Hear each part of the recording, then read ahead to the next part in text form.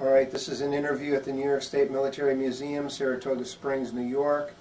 It is the 23rd of January, 2008, approximately 10 a.m. Interviewers are Mike Russert and Wayne Clark. Could you give me your full name, date of birth, and place of birth, please? My full name is William N. Van Alstine, Jr., and I was born in Cohoes, New York, on January 22nd, 1923. Well, happy birthday. Thank you. Yeah, that's right. It was yesterday.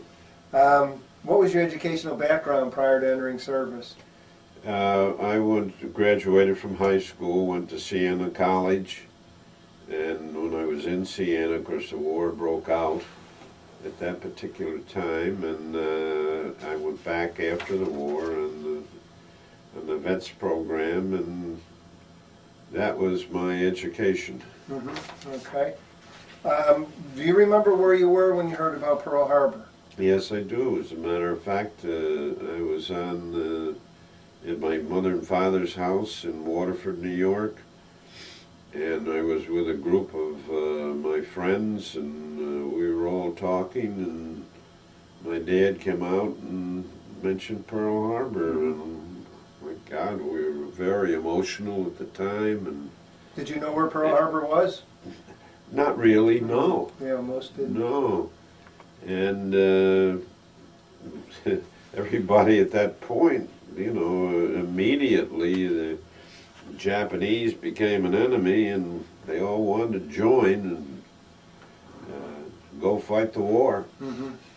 Now, did you enlist or were you drafted? I enlisted. I signed up for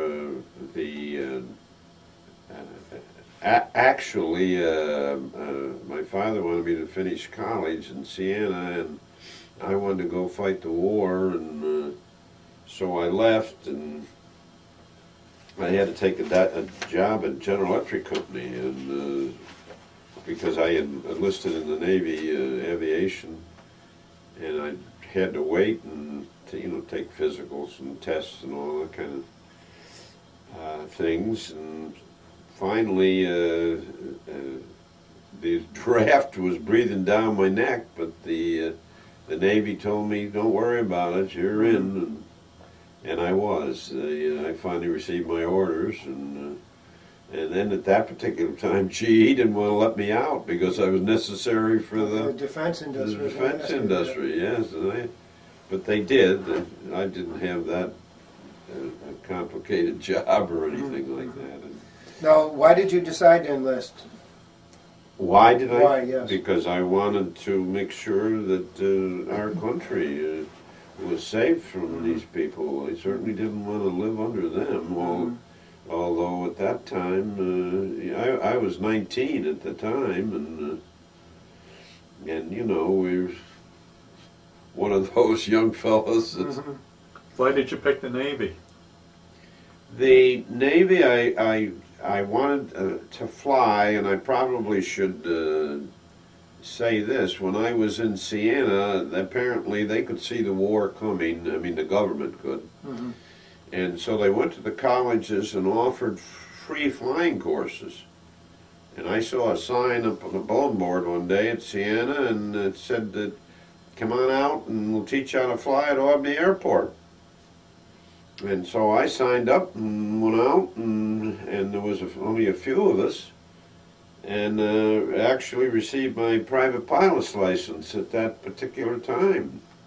What kind of airplane did you learn to fly on? Well, that was a Cub, the old Yellow Peril, as they called them, single engine, and then I was learning this, and then I, of course, had already enlisted, but.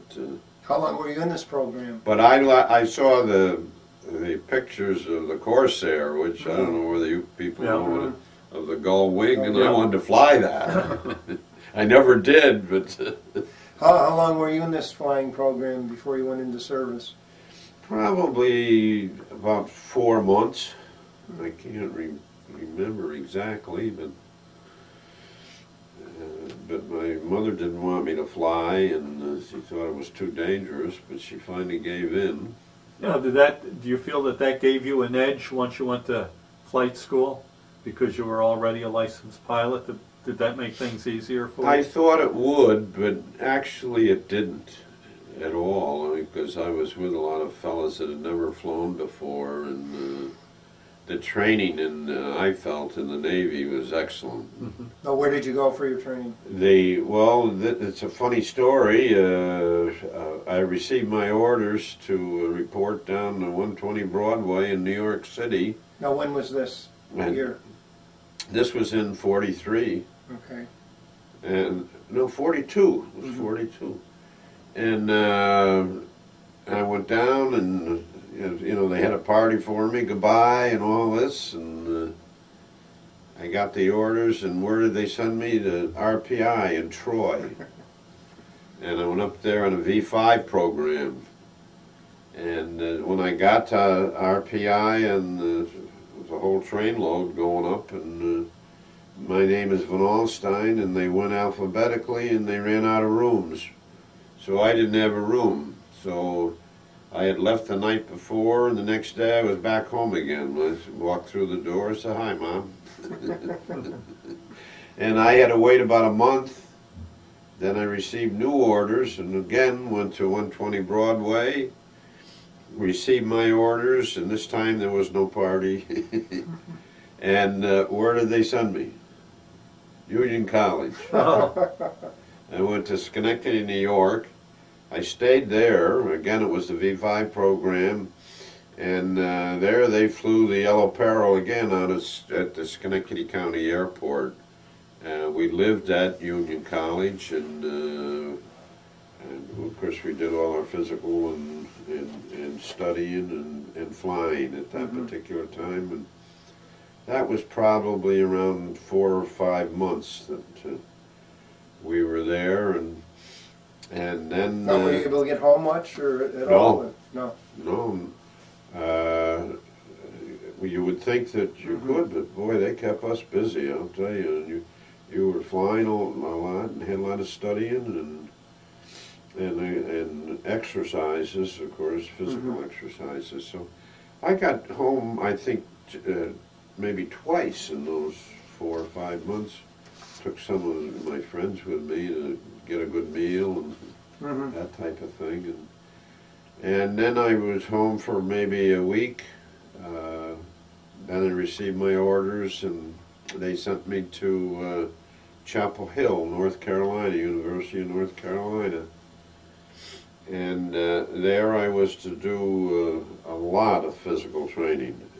They have all the coaches in the United States were down there. And as a matter of fact, the one battalion ahead of me was Ted Williams. Gabby Hartnett was the baseball player, and he was a coach down there. And Johnny Pesky was with Williams, and they were playing baseball on the Chapel Hill team at the time. And I got to know Ted a little bit. And when I say know him, not as a personal friend or anything, but we would sit at times, a whole group, and be talking and so on. He was a great individual. And they kept him there for baseball, he and Pesky, and I graduated out of there. There was no flying whatsoever there, but it was very strenuous.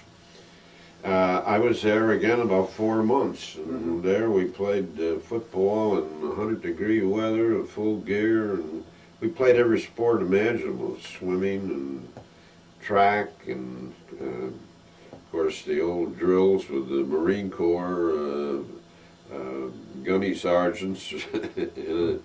Very interesting. So this was mainly for physical and study and study about the planes and so on. I was picked when I got there to lead a company as a company officer, and at that particular time I said I don't have any training with people, but they said, well, you do now.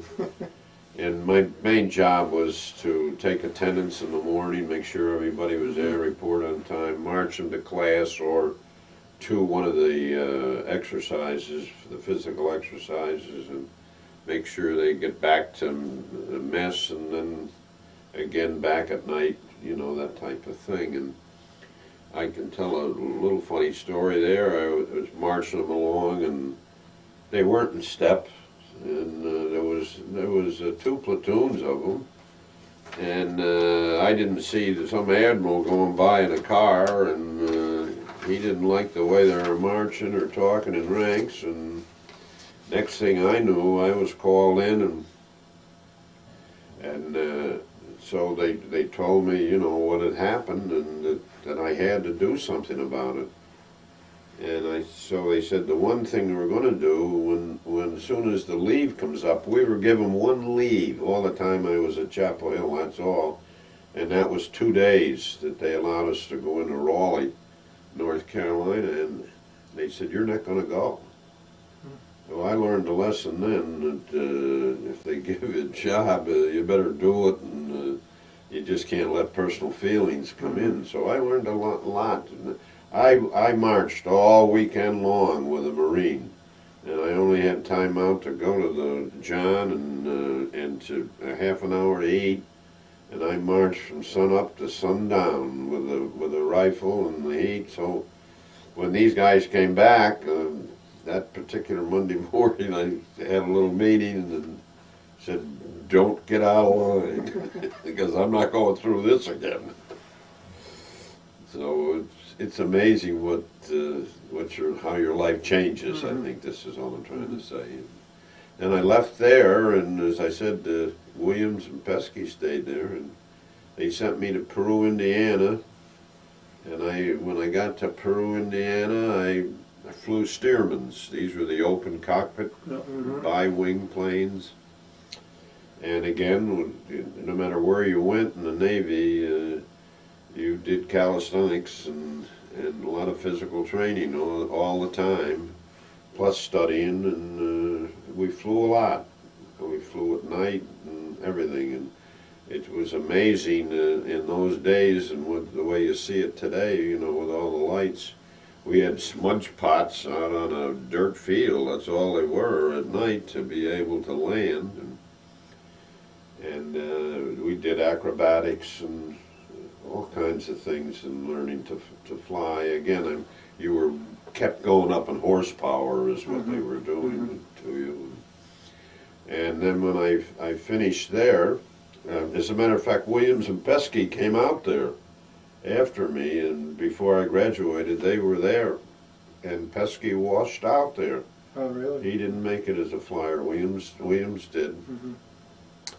And they sent me there from there to Pensacola, Florida, and I went down there, and they put me in Vultee V airplane, which again was a higher horsepower, and again we did a lot of formation flying, night flying, bombing, and again fighter tactics and so on.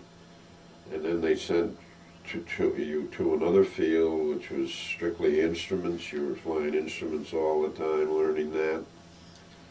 And then you went to your senior, which was Corey Field, and there they flew SNJs, which was the Army version of the Texan.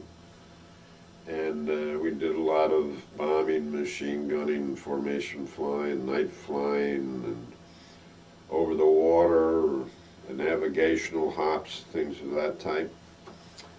And if you graduated, of course you had all these check rides all the time. Somebody would give you a check ride and then mark you as to whether you had successfully passed, or you were allowed 3 downs, what they call failures, and then you were sent to into the Navy as a sailor. Now, did many wash out in your programs? A lot.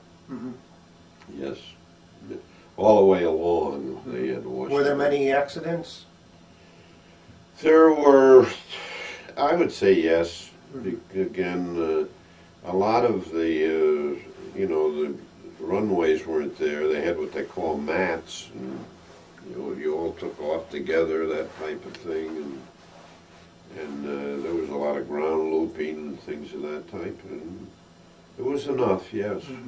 And there was mid-air collisions and formation flying and things of that type.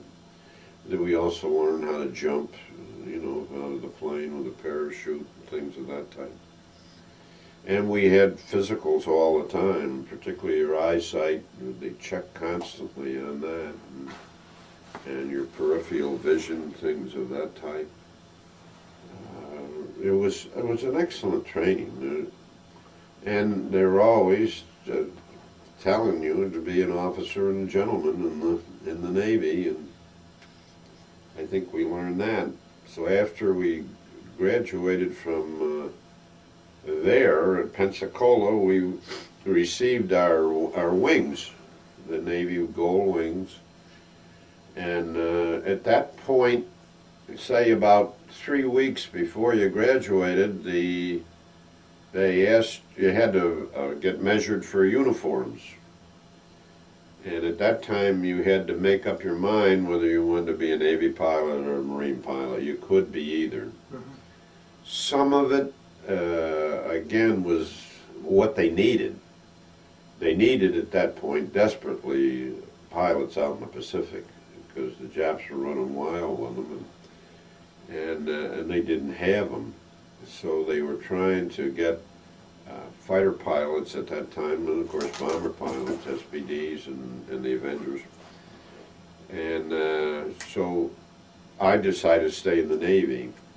So my roommate, we were all the same, we were all Navy, and 2 weeks later he's standing there in a Marine uniform, and then he was sent to a Marine air base, and I stayed there, went to a Navy air base, what they call operational training. In there they put you into, I got into the Avengers and did a lot of training there, just sitting in the airplane learning where all the instruments were, and they blindfold you and you tell you to point to the altimeter and touch it or whatever on the instrument panel, and you had to pass all those things. And Were you happy that you were put in the Avengers? I know you wanted to be in the Corsairs, but... Well, everybody wanted to be a fighter pilot, one of those jocks, but no, I was happy, yeah. And the other thing is, and then I had 2 crewmen.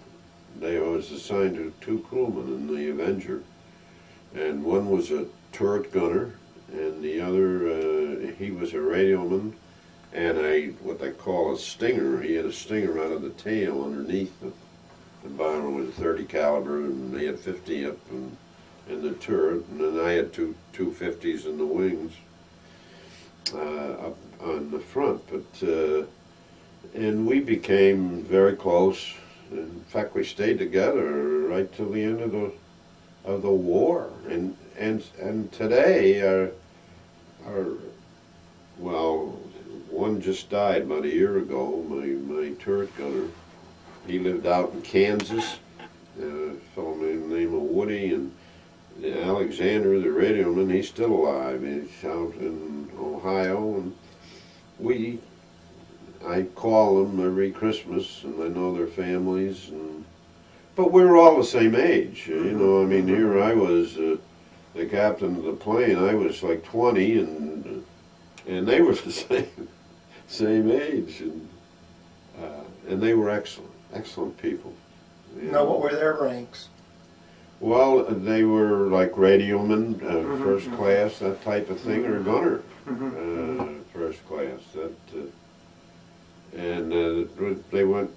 A lot of them washed out too. They got air sick, depending on the pilot flu and everything, and whether they enjoyed that or not. Some of them went just through basic training as a sailor, and to be on a ship, and then decided I'd like to be a crewman, and then they sent them to school to be able to do that. But and that was operational. I had an individual that just came back from Guadalcanal at that time, and he was lucky to be alive, and he was the one that was training us and what to do, gave us a lot of tips because he'd already been in the fray with the Japs and what they things that they did, and beware of this and that and so on. He was very helpful. And so at that particular point, then I was assigned a squadron, which was the VC-92, which is a composite squadron of fighters and bombers. And I was sent to California to join the squadron, and arrived in San Diego.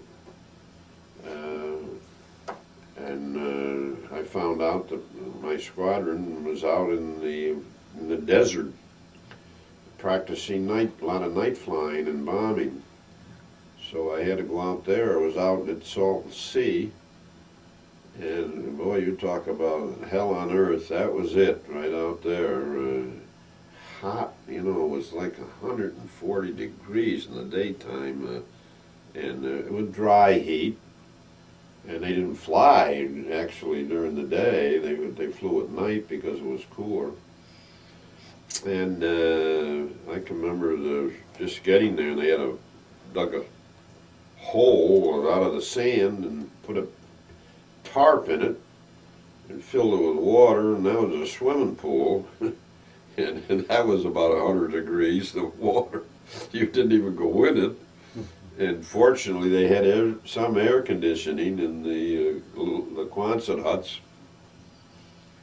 And the skipper told me to, you know, welcome aboard, all things like that. And he said, go down tomorrow morning and get in a plane and familiarize yourself with the area. And he said, make sure you take about 10 canteens of water in case you get down, because you're going to need it.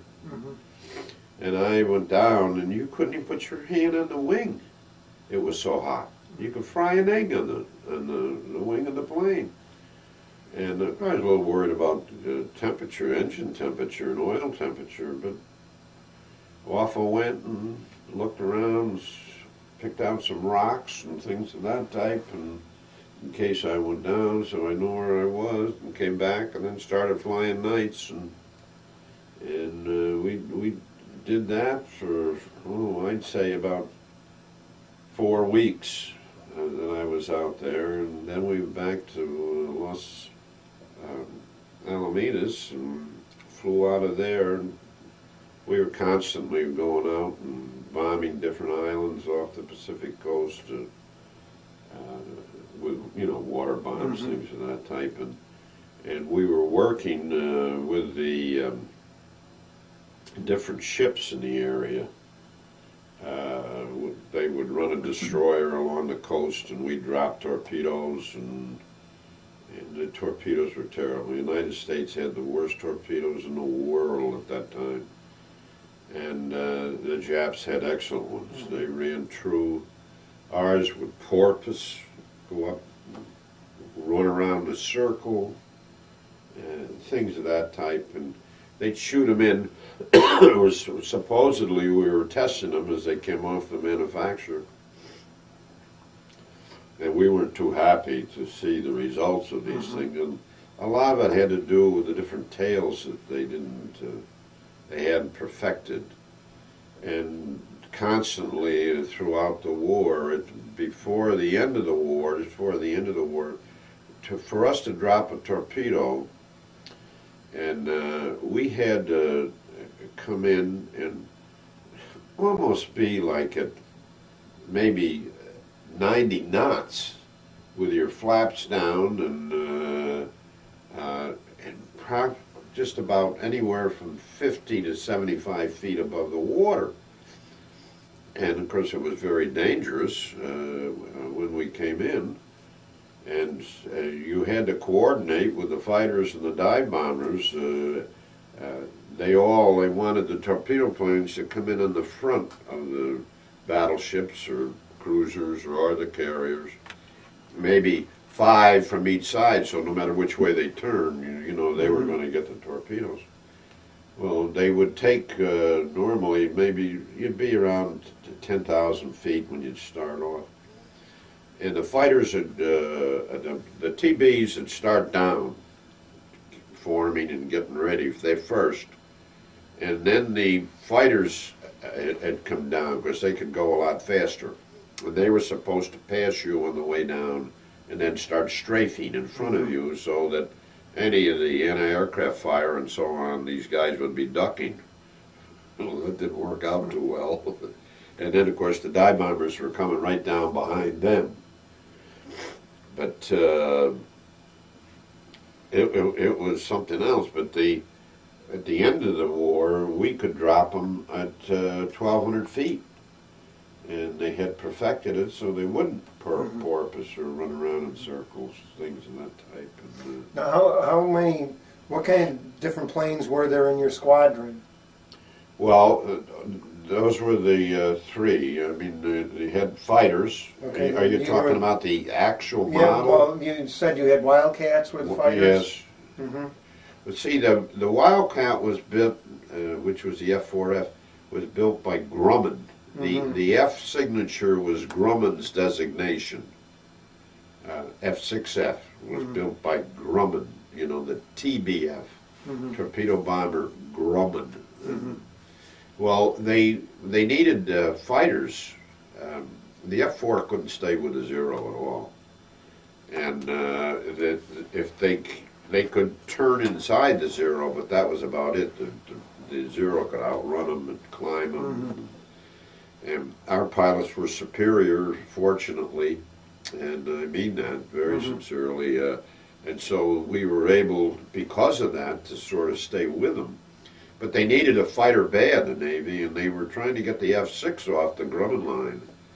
Well, that meant that the torpedo bombers weren't coming off. Originally, they had the Devastator was the torpedo bomber. Ensign Gay, they were all shot down. They never, every time they made a torpedo run, they shot them all down. And they were slow, they were terrible. And so the Avenger came along, and but they had to stop making them to put everything in production on the F6. And so what happened was at that particular time, and I think it's just wonderful of, again, what the Americans can do.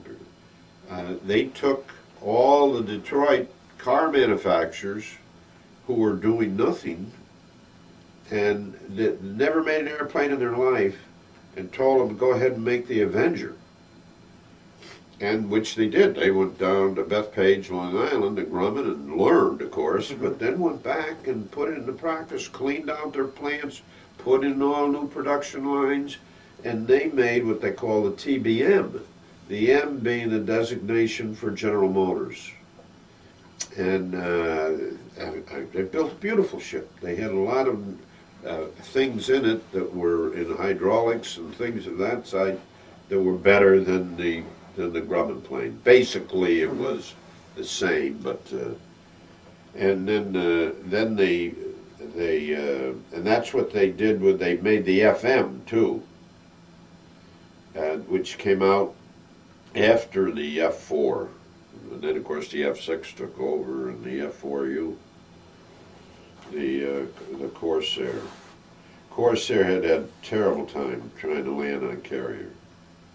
They had a lot of accidents, and landing on a carrier, I think you all know, it's a very delicate operation, and a lot of dependence at that time on what they call an LSO, a landing signal officer, and he was the one that had flags, one in each hand, and he would give you signs as to whether you were too high, too low, or turn this way, turn that way, cut your speed, and so on. Now, could you describe the steps? How did you learn how to land on a carrier? We did landings at operational training on the runways, and what they do, they'd mark off lane marking, the deck of a carrier where you were supposed to land, and we would fly around and come around and at that altitude and come in and land and then take off again and do that day after day after day. And the only thing about it was, of course, the carrier wasn't moving. Mm-hmm. And when the first time when you got out there and you did the pattern, you know, there's nothing to it, and you come down and you're supposed to make your turns just before you get to the end of the carrier, see, start around. And, well, the carrier was way up there by the time you came around, and you had to give it the gun, so then you had to change your, but you learn by experience, and it's just a great excitement, boy, when you catch that wire, I'll tell you. Yeah. Now, when you learned, you ended up on the smaller escort carrier. Did you start learning on the larger carriers and then the escort? Yes, or? yes, I learned on the Saratoga, as a matter of fact, and on the Lexington, and both of those off of Dago and Los Alamitos.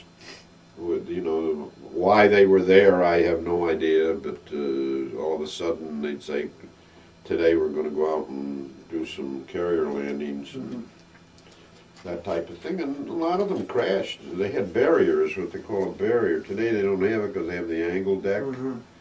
And these guys were excellent in putting this barrier up and down. They kept it down because you could run right over it. And because all the planes, they had to spot, once you would land, they had to spot the plane on the forward part of the deck. Well, now the only thing that protected the pilot that just landed and his crew and the planes and whoever was working up there on the deck was this barrier. And so when they came through, and a lot of them sometimes would hit and bounce and go right over the barrier, and of course they didn't have the power, and crash on the planes, and a lot of people were killed that way, and, which we've had several of those, or they would go into the barrier, and that would screw up the engine, and a lot of them hit the island. They'd come down, and maybe they'd blow out. Now, keeping in mind again that LSO, he has to keep a certain balance of the ship going up and down. So if you're coming in, and that ship is coming up, and you're coming down, boy, you're going to wham, and a lot of the landing gears would just go right out flat. And then they'd skid all over the place. And I had originally my division leader, he broke both his ankles first time he landed on a carrier. And that was the end, he was out. I never saw him again. He just came down so hard as the carrier was coming up. So, and then we did a lot of night flying, because when we got to Pearl Harbor, the squadron, they also trained us in anti-submarine warfare. And I can remember listening to records for hours, and you know, what's that? A wrench drop. What was that? A fish noise, you know, trying to listen. They had what they call radio sonobuoys that you would drop once if you saw a submarine, you picked it up, and of course it would dive. Then you would drop these sonobuoys around, and they were all listening devices. You drive around the circumference, and they were all color-coded, so you knew just where you were. And you'd listen for noise and trying to find which way the submarine was going. And we had a Torpex torpedo at that time. That was a secret torpedo, ran on sound, cavitation actually, as the propeller of the submarine turns, it makes a bubble in the back, and when that bubble breaks, there's a sound that comes out of it. Well, this was tuned into that, and it would just follow that and would blow the submarine up. That type of a thing. We call them hot dogs at that time. And you've probably been through all this. I hope I'm not. No, this is all new. It is. We haven't done many carrier pilots.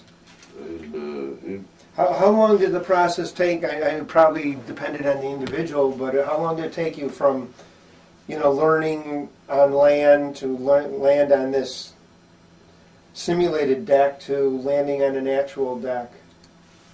Well, About. I'd say probably 3 months Mhm. to do that. I'm even trying to think when they had the B-25s, I think they took 3 or 4 months training on the simulation of the land. It's to be, and of course they never did. They landed the carrier. They took off. They took off. On that, but and the carrier is again one of the big things in Navy flying is we always used to kid the Army about.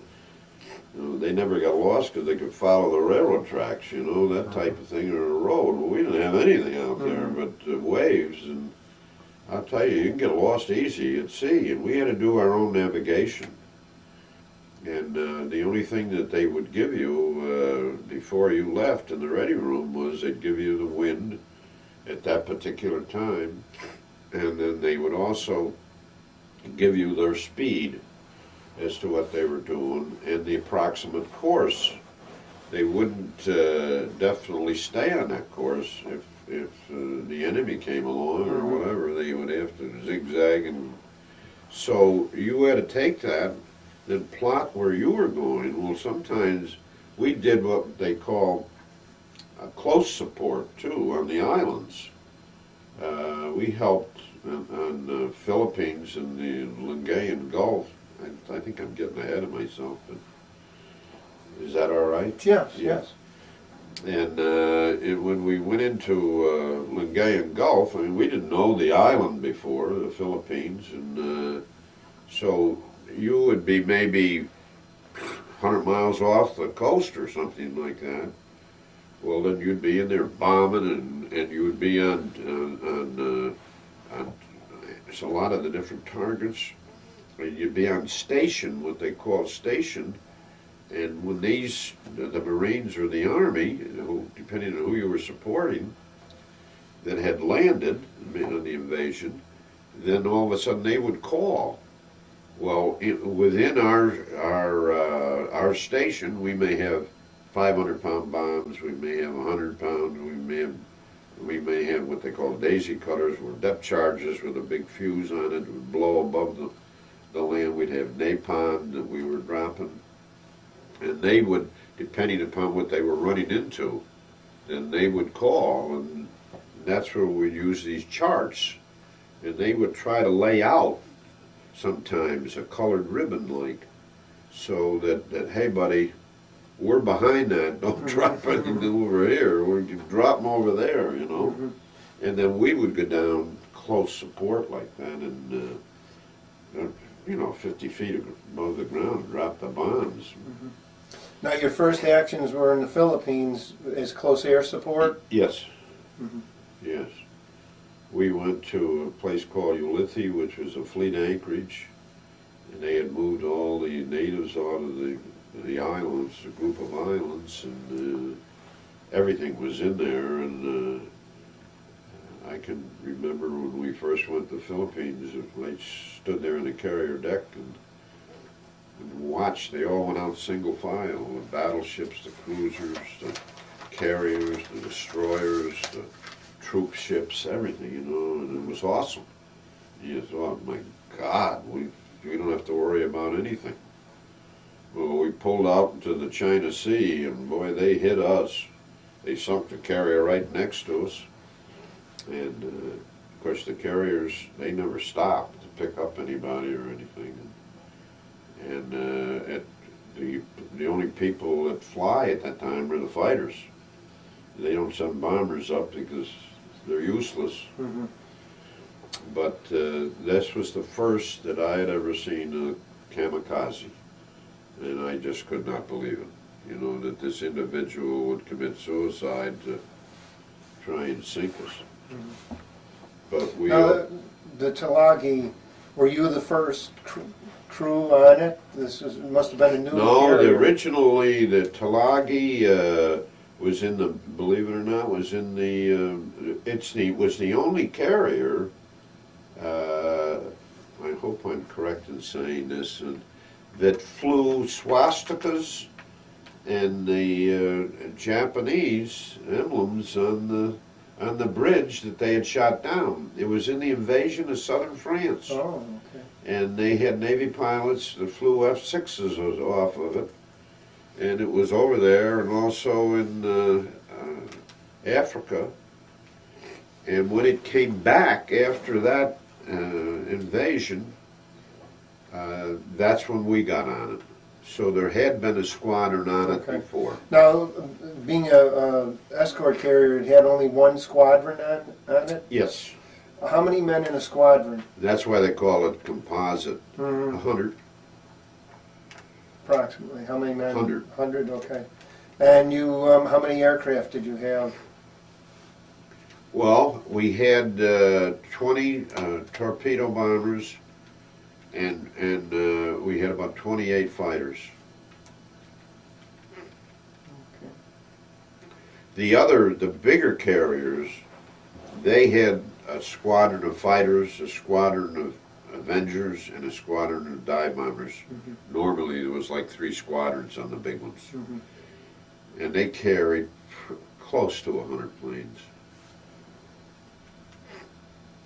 Okay. But landing on a big carrier, after landing on the small ones, nothing. You know, it was like landing on a super, or driving on a super highway with 4 or 5 lanes. Ours was, the big carriers were approximately 1,200 feet long, 1,000 to 1,200 feet long, and the landing area, we'll say, was half of that. Well, ours was only 500 feet long, and the landing area was half of that. So we had like, we'll say 200 to 250 feet or so to get in there. And the other thing is, my plane, my wingspan was 54, almost 55 feet, and the width of the carrier was only 70. So just to get by the island and everything is, you had to be very careful. Mm-hmm. I'm not trying to make a big thing No, out of no. that at all, but they trained you so well, believe me. I mean, and even like coming in at night, we did night bombing out there. The Japanese suicide planes were coming off of Formosa, and we'd go over and bomb the runways at night. Well, then when you came back, you had to land. And we were probably one of the few carriers out there that did a lot of night flying. And mainly we did so much night flying, which right at the beginning of this interview I was telling you, like we were out in the desert doing a lot of night. Mm-hmm. Well, apparently at that time they had us slided for this anti-submarine warfare. Well, we flew all night, and our job was to, the submarines at that time, they had to surface to recharge the batteries. They had to have air to recharge the battery. And so we would fly trying to keep them down. Mm-hmm. And if they came up, we're naturally trying to sink them.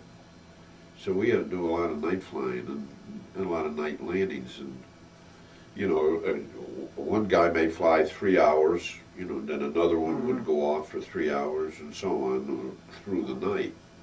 It wasn't one that was up there all night long or anything. But you had to do everything. I mean, as the pilot, you didn't have a co-pilot. The crewman could not get to you at all in the TBF.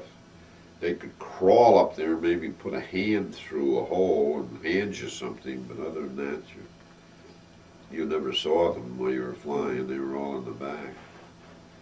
Was your plane ever seriously damaged at all? Or? I was hit by shrapnel and machine gun fire, you know, that type of thing, and hydraulics. My hydraulics were shot out. My oil leaks. I had trouble one time coming back. The oil was all over the windshield and trying to get on, and they don't like to break radio silence, but they did to get me down, and I just couldn't see. You're trying to look out, and what I was doing was, as I went out, I was pushing the right rudder and skidding the plane, because, but he did great job. You talked me right down. So they're great. They're just great people out there. Today they use an entirely different system, Yeah. but we always had to land what they call a 3-point, which was very difficult coming into the carrier. What do you mean by that? Well, is when the plane sat on the ground, the tail wheel was at an angle to the front two wheels. Mm-hmm. Today they're all tricycle, Right. and so it's a lot easier to see. Mm-hmm.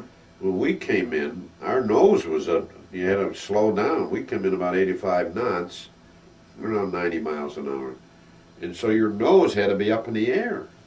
So you had to look. And that was one of the things with the Corsair. It had such a big nose, a long nose. They couldn't see the deck. What was the stall speed? Pardon? What was the stall speed?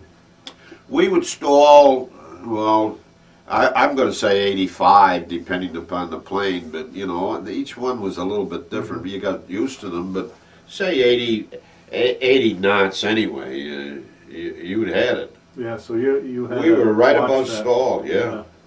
We had full flaps and coming in, and you had to be very, very careful.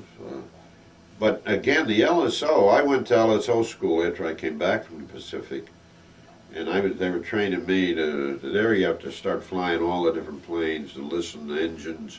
Mm-hmm. These guys could tell by the attitude of the plane coming in whether you were approaching even the stall speed. It's amazing what they can see by the tail hook hanging down, by the position of the wheels, position of the flaps to the horizon. You know, I mean, it's something else. And they were great people. But we did Iwo. Iwo was terrible. I mean, with the loss of men, I shot rockets into Iwo that we ran right out of. We had 4 rockets under each wing, which was equivalent to a 5-inch howitzer shell. And we could fire those singly or all at once, where we could fire the 2 outboard and then keep coming in, whatever. And of course, these guys were all in caves. Everybody was pinned down on the beach, and Surbachi was just, the whole island just smoke.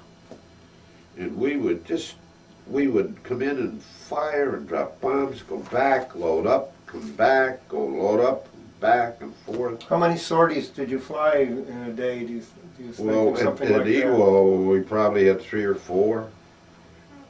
And we weren't doing anything. You know, I mean, really, because they were all inside that mountain. For each sortie, when you came back and landed, how long did it take to load up again? Did you refuel also? Oh, yes. Oh, yeah, they did the whole thing. You probably had, I'd say, an hour and a half to 2 that you would be on the deck, that they would be doing this, and you could get something to eat and whatever, and they send you Now, out. you had some... Because, you know, there was a bunch of carriers now up there. It wasn't just us. Yeah. We had, in our task force, there was 6 Jeeps, and then maybe 75 miles away there was another 6 Jeeps, you know, I mean, that type of thing. Another task force, it'd all be the same, but it'd be like task force 1462, 1463, 14, that type of thing. Now, you had some photographs of Iwo Jima. Could you show those and talk about what you did there? Well, I guess so. A couple photographs that were... Iwo Jima was... Is this the... No, Kino. It's been so long ago. That's Okinawa. No, there was that one of you said it was bombing. That village, was it? Yes. There it is. Yeah, but I think this was...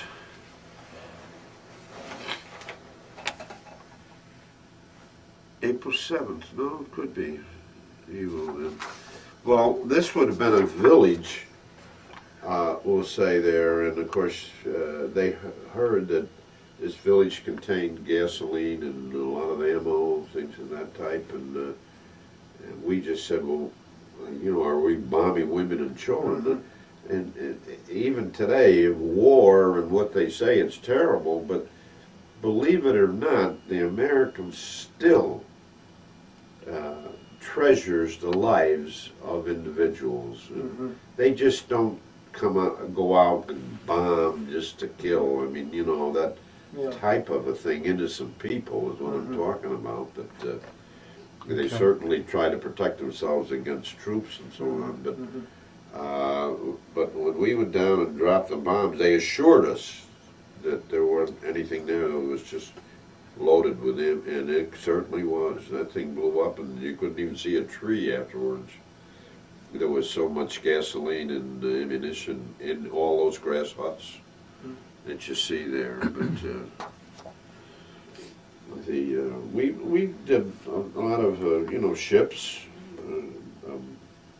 Going after them. That we didn't do the actual big battleships or anything. That was done with the big carriers. But there was a lot of smaller ships, that destroyers and things that maybe run in 2 or 3 pairs or something, and we'd find out, we'd go after them. And I know I was sent out a couple of times. We could go, maybe over 1,000 miles, you know, and the gas and the range, and we were sent out all by ourselves. That's when you knew you were expendable. Look, we were looking for the Jap fleet, and of course the big question was, well, what do you do when you find it? And say goodbye or what? And I remember going along, and of course we had radar in our TBMs, and I remember Ace, my radioman, said, got a couple of blips. He said, whoa, he said, I got more than a couple. And I thought, whoa, we got the Jap fleet, you know. And we could tell by the size of the blip, the size of the ship. And he said it's a whole task force as far as he was concerned out there. And so I said, well, let's get the coordinates down and we'll wire it back. I had no sooner said that to him on the radio, and my gunner said, you know, there's some planes approaching at 2 o'clock, whatever it was. And I went, whoa, and I looked up and I could see, and I went, thank God. And they were all F-6s. And what we had run across was Halsey's task force, and they were all U.S. ships. And these were F-6s. They just came over and waved to me and went on their way.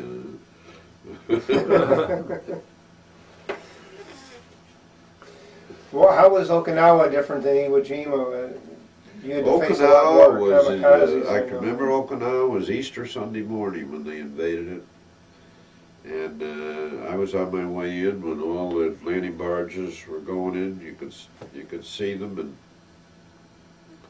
I was just praying for them. We had been up there like 2 weeks previous. We'd always be there bombing the islands and trying to get rid of some of the targets to make it easier for them. And the old battle wagons would be with us, like the New York and the Texas and so on. I'm talking about the real old ones. And they'd just sit out there and they'd fire these shells in all day long, you know. And it was a piece of cake walking in Okinawa for the Marines and the Army. And I remember going down on Naha, and I think I shot up a couple of trucks. And that's all that was there. There was nothing else there. And they had all gone down to the end of the island. The Marines went north, as I recall, and didn't run into any opposition. The Army went south, and they were looking, and all of a sudden they hit the where they were, all down the end of the island. They had to call the Marines back and go down, and they had a hell of a fight then, from then on. Mm-hmm. But as far as the initial invasion, Rero, they just barely got on the beach. Those guys, you feel so sorry for them, you know. I mean, I would go home every night and had a clean bed and a meal. These guys, you know, what did they have? Terrible. What the soldier went through. They went through a lot more horrendous things than I would say the pilots ever did in the Navy. Mm-hmm. Other than the kamikazes after us, or you're in a dogfight or something like that. We were not too bad except when we were maybe coming down and they were shooting at us. And the ones that went after the ships was tough. But Were you thank God for those dog faces, I'll tell you. Mm-hmm. Were you afraid a little more in Okinawa with the kamikazes, the number of kamikazes? We were there? all afraid of the kamikazes. Because I stood one day, believe it or not, I had just come back from a sortie and landed, and one of my roommates was a fighter pilot. And hey Dutch, they used to call me the Dutchman. He said, hey Dutch, we were just talking. It was actually noontime, beautiful sunny day. And we were looking up, and a plane was flying over. And we were just talking, watching the plane. All of a sudden, the plane started going like that. And I said to the guy, I said, what the hell's he doing? He's coming down. And then all of a sudden, we kept looking, and there was a Jap. And he came down, just by the grace of God, he picked the carrier next to us. And we went bang, right? And the message that came from the captain of the carrier was, an unidentified aircraft just passed through my flight deck. That thing blew up. Because, you know, I mean, it's stuff like that. You know. What carrier was it? Do you remember? No, I don't. That's okay. I can't think of the name. I know. Mm-hmm. I can't think of the name. But it was terrible. Was it a Jeep. escort? Mm-hmm. Yeah, it was a Jeep. And why, you know, you can see it today in Iraq, these guys blowing themselves up and everything, but No.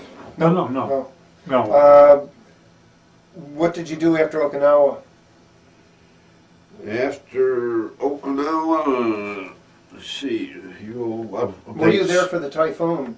Yes. We were in that. Mm-hmm. In the typhoon, and as a matter of fact, I thought I was going to get court-martialed. Maybe I shouldn't even tell that story.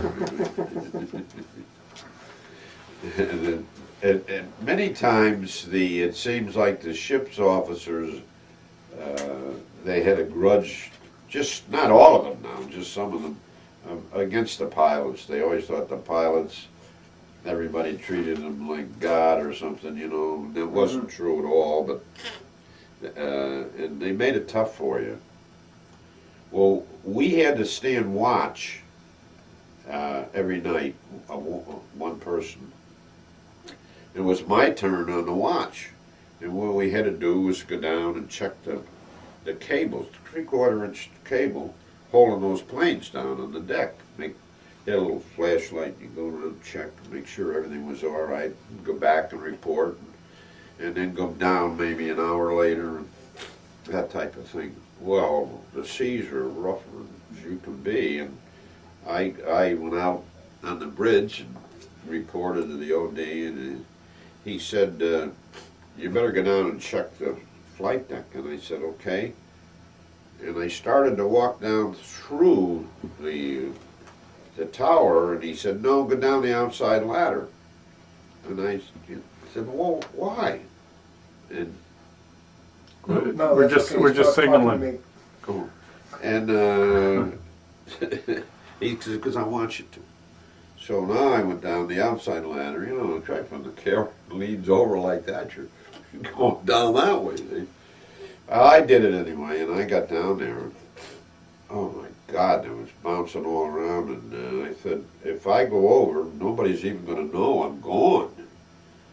And so I came back, and he said to me, you didn't check all those planes. I said, no, sir, I didn't. I said, I almost fell over a couple of times into the catwalks, and I said, I don't have any line on me or anything. And I said, so I don't think that we should be down there.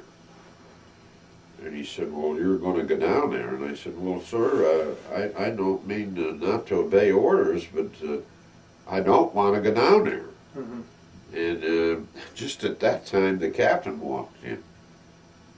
And he said, he looked at me, and he said, oh, incidentally, don't let any of them down on the flight deck. It's too rough down there. And I went, oh. Well, this guy, you could see the blood come right up in his face, you know.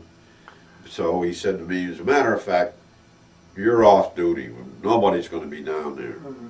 And he sent me back to my quarters, and I think that was. We lost 4 planes right off the flight deck. Mm-hmm. I'm going to stop you right here because I have to change tapes now. Yes.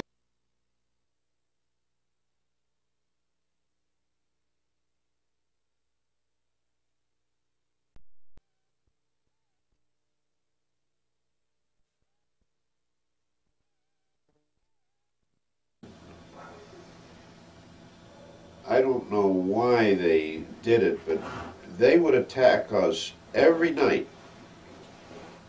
just about dusk. And they would attack us every morning when the sun was coming up.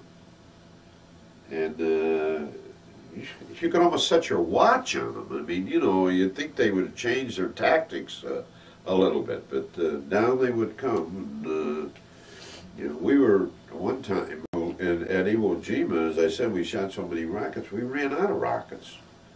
And we had to go into what they call an island, Camaretto, and in Camaretto, it was a harbor in there, and there was all these merchant ships in there that, you know, had all kinds of ammunition, and God only knows what else on them. But they were all, everybody was trigger happy. You know, as soon as they saw a plane, they wanted to shoot at it because they thought it was a suicide.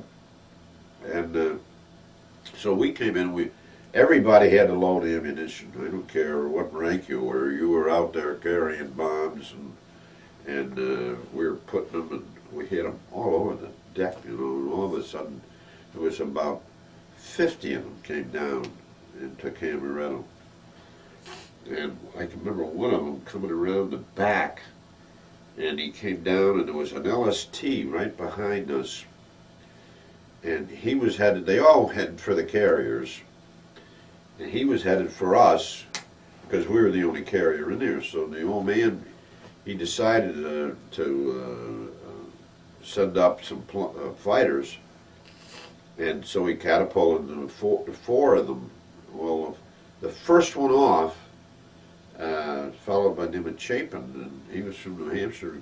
He just got off and started to make the turn, and our own merchant ship shot him down. Mm-hmm. They were so trigger happy. And the second one, they launched him pretty quick. He was just off the deck. They started shooting at him, and they had broadcast that we were going to launch planes, but somebody didn't get the message. He jumped. The chute opened as he hit the water, and we didn't know whether he was alive or not, but about a week later, he got back on the carrier, so he did okay. The second one dodged and stayed up there. So then our captain decided we're not staying here, so they pulled up anchor, and we left because of these merchant ships. And they tried to get us, but it became dark, and they went on their way. But one of them, before we left, hit this LST behind us, disintegrated. It was gone. And, you know, it was all the bombs he had in there or something. Apparently, we hit him with our 40s Mm-hmm. when he was coming in, and he saw that he couldn't hit the carrier, and he dove into this LST. And it's stuff like that that was terrible. And, I never talked about it, and I don't think any of us did for a long, long time. And my kids used to say, "You never said anything for 20 years." And I said, "I didn't want to remember it. Mm-hmm. You know, only the funny things or something." After the typhoon, where did you go? Well, also on the typhoon, we lost ships. A lot of the destroyers had an awful lot of problems. The cruiser Pittsburgh, when the typhoon was over, and we were on the edge of it. We weren't right in the middle like the big fleet was. I flew over the Pittsburgh and lost the whole bow.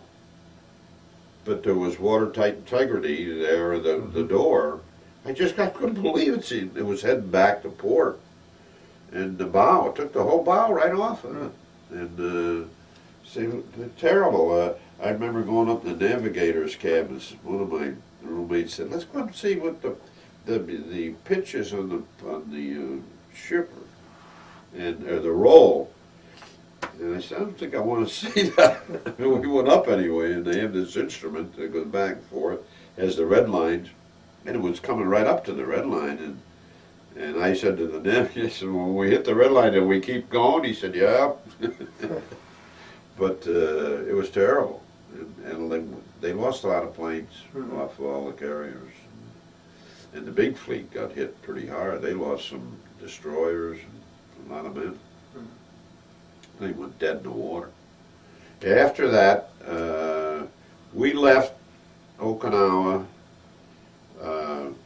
and back. We were out there for those 3 engagements: the Philippines, which was Lingayen, Luzon, Iwo, and Okinawa. And we went back and turned our planes in at Saipan. I also should tell you, it's just interesting because Roosevelt was president at that time, you know, during the war. Young FDR Jr. was with us, with my carrier.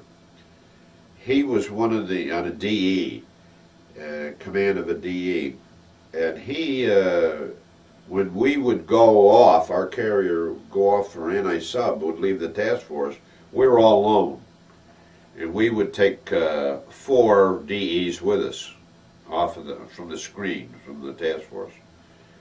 And he was one of them that was always with us, and he used to fuel from us and so on and so forth.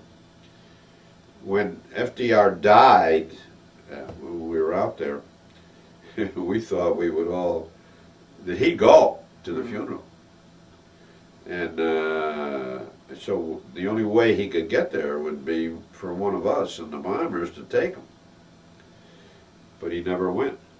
He never went to his dad's funeral. So when we came into Saipan, and I had took in my plane, and they were a bunch of tents and so on, and a lot of people were drinking, and he was there. And I can remember just talking to him, and I was telling him, I said, "You know, we thought we were going to be able to fly you home to your dad's funeral," and he got laughing a little bit, you know, and he said, "No." And I said, "What? Why didn't you go?" He said, "You could have gone." He said, "Yes, I could have." He said, "But I didn't think it was fair." He said that, "Why should you people, if your father died, you wouldn't have been able to go?" And he said, "It wasn't done in disrespect to my dad." He said it was done in respect for all you other guys. And I thought that was something at that point. So we turned our planes in, and then we headed back to Pearl Harbor. And another little point that just comes in here is that one of my roommates, he was a fighter pilot, by the name of Brown, good-looking guy and a great pilot, and shot down several Jap planes. And we were getting ready to go off on a mission this one day, and his wings were full, and we were both on the aft end of the ship, and they let the fighters go first, and then the bombers took off after. And we were turning into the wind, and all of a sudden a wave hit that carrier, and the carrier just went like that. You know, I'm exaggerating, of course, but I hit my brake and turned my plane to, like I was going up the hill now, and gave it the gun. Of course, my plane had wider landing gear than his did with the FM. His tipped right over, flipped right over. As it did, he put his hands up on the. Did I show you a picture? You know what I'm talking about, the cockpit. Yes. Yeah. Here. Well, as it tipped over, the windshield came right down and cut his fingers off. Oh. And of course, I didn't know that at the time, and the thing came back down again, and all of a sudden they just, come on, you know. I was put on the catapult, and off I went.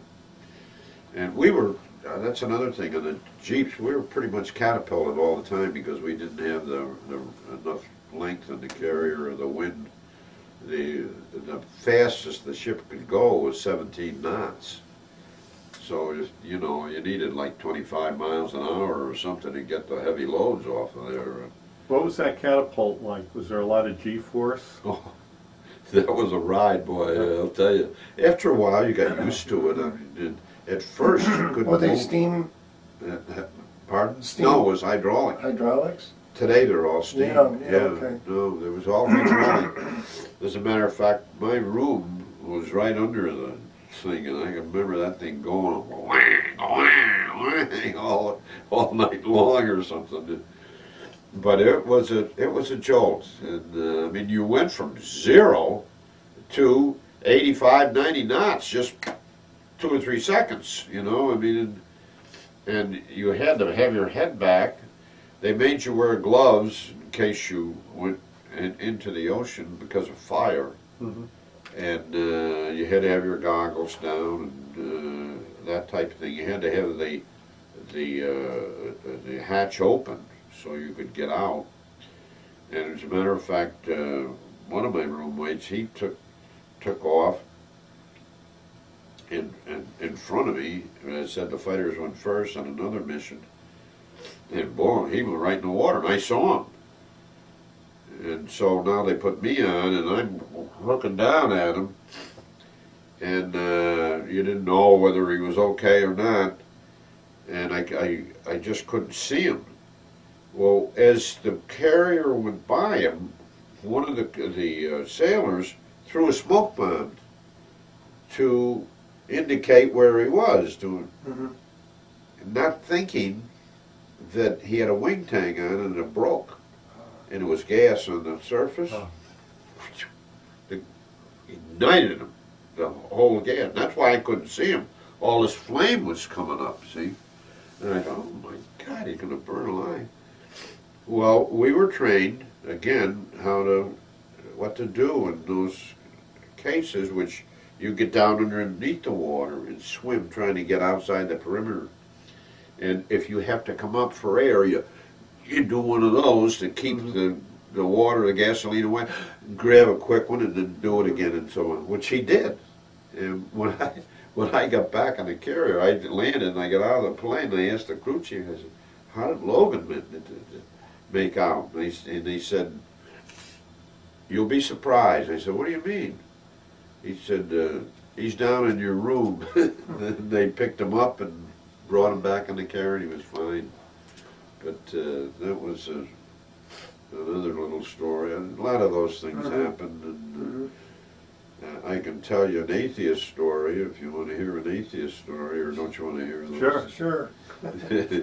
This one guy, I met him one day going to a church, and they had a priest that was on our carrier. They had ministers, and he said, what are you going to church for? And I said, I don't know, I gotta have somebody to pray to. I said, I believe in God, so come on with me. No, I'm an atheist, he said. So he said, I'd like to talk to you sometime. I said, why pick me? I don't know anything about atheists or I want to talk to you. So anyway, he went on and he had no faith, so, and all I had was faith, and I didn't know enough about everything about God to be able to speak well to him. But anyway, when we came out of the straits into the China Sea, and we first came under attack, I had an area that I had to go to. I had a job there because I was a bomber pilot, in case of fire or anything like that. And he was there. And boy, they started, you know, sinking. The carrier next to us got sunk. Another one got hit but didn't sink, and so on. And they were reporting this over the loudspeaker. I turn around, this guy's on his knees, praying like hell. I didn't say a word, you know, I just went over and I patted him on the head. I said, everything will be all right. But that goes to show you that even an atheist at times can find religion. Yeah. So then at Pearl Harbor, as I mentioned, this guy had his fingers cut off. He was, at the time, when we came back, they had a neurosurgeon, believe it or not, on our carrier. And he took a wire, made it like a big tennis racket, and the fingers were there. So he attached them, again, to the guy's hand. And he had a wire coming out of the end to the end of the racket, all these fingers coming around. And but now he couldn't get a shirt on, so it's again amazing what the people can do. I went up to the parachute guys and asked them if they could take a shirt and put some zippers in it, and they did. And he could get a shirt on and everything. Now, was it two hands or just one hand? He lost some on both hands. Ah. But, so, they were cut off on both hands. And they took them off, put them on a hospital ship, and that's the last we saw them. We came into Pearl, who's standing on the dock but our buddy. And he was there, and you couldn't believe how he lost one finger, that's all. Wow. All the rest took. 50 years later, when we had the reunion, he came to the reunion, and in talking to him, he said that two of them, he doesn't have too much feeling in them, but he came out fine. This doctor was wonderful. You know, that was a long time ago. So after that, then we went back to the States, and we were assigned. I went to LSO school in Jacksonville, Florida. And at that time, the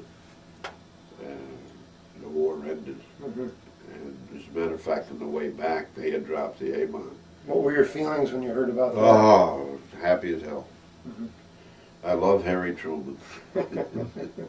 I wouldn't be here today because we were all scheduled to go back. Mm-hmm. Before we left San Diego to go home, they told us that, you know, if the war keeps going and so on, before we got in there, that had to go back again. And it would have been terrible. And there would have been millions lost. At least that's the way I feel. I don't know that for sure, but I thank Harry. Now, when were you discharged? In 45. Mm-hmm. Yes. Yep. And we've had a lot of reunions since, and of our whole squad. We got together and we searched for these guys. It wasn't easy, and we found every single one of our squadron. Every one of them. A lot were dead. I'm talking about 50 years later now. A lot were dead, and we were able to get them and bring them to the reunion, and we had a ball in talking, you know, because it's very difficult to talk war to someone that doesn't understand it, other than they know you're shooting and so on. So I was very fortunate. I was just one of the lucky ones, that's all, that got back. And I agree that the ones that are gone, they're the heroes, and I'm not a hero. And every one of us, there's only a few of us left in our squadron. A lot of them have died, and you can't believe the bond that's there. Or maybe you can probably, from Vietnam, and it's there. Love it. So, and I thank both of you for letting me do this. Okay, well, It's our I want pleasure. to ask you a couple more questions. You obviously used the GI Bill. You said you went Yes. to college. Yes, So, and that was great. did you ever use that 5220 club? No, I'm trying to remember what It that was $20 a week for 52 weeks, like an unemployment. No. Oh, no, I never did. Okay. Did you join any veterans organizations? I belong to VFW, and I think that's the only one of course, when I first came back, I used to go over to Scotia. The Navy had a base over there, if you recall, Yes. the depot. Yes. And I was able to buy at the, I call it the PX, Yes. and go to their parties and stuff like that. But then, of course, they moved out, and that ended that. I belong there, but other than... And you did say you went to reunions and you stayed in touch with people that served in your squadron, well, there were yeah, two guys that served with you. yeah. Okay. How do you think your time in the service changed or had an effect on your life?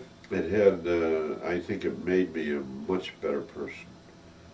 I had more appreciation for people and what they could do and the talents and everything that, and I had more appreciation for the military of what they did in training you and trying to give you the best, so that even in that wartime that you could live. I mean, I hear these things about where they're making them ride in trucks and they're not safe, and I know that happens. I'm not, but they don't do that deliberately. And I felt that it made a much better person, and it gave me a lot of leadership too, qualities of which I don't think I would have had. Okay. Now you had a photograph of yourself in the cockpit. Yep. I think it might be outside. Yes. You just hold that up. This was taken on the carrier, the CVE. We're getting a little bit of glare. If you can just tilt that. Oh, that's perfect right there. And this is, I came down one day and after landing and going forward, and one of my roommates just came up and took this picture. I was a lot thinner.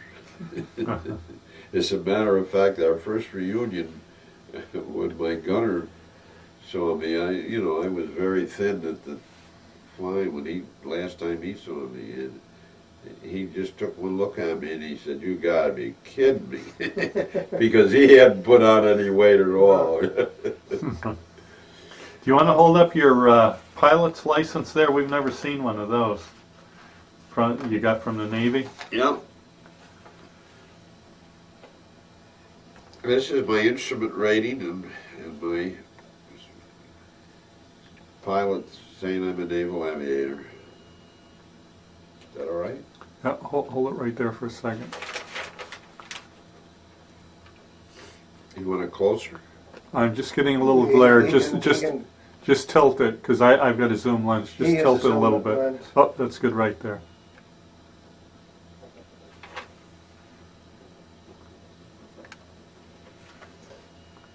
Okay, great. Okay, well, thank you very much. Well, thank you guys for what you do. I think it's great that they have a history of some of this.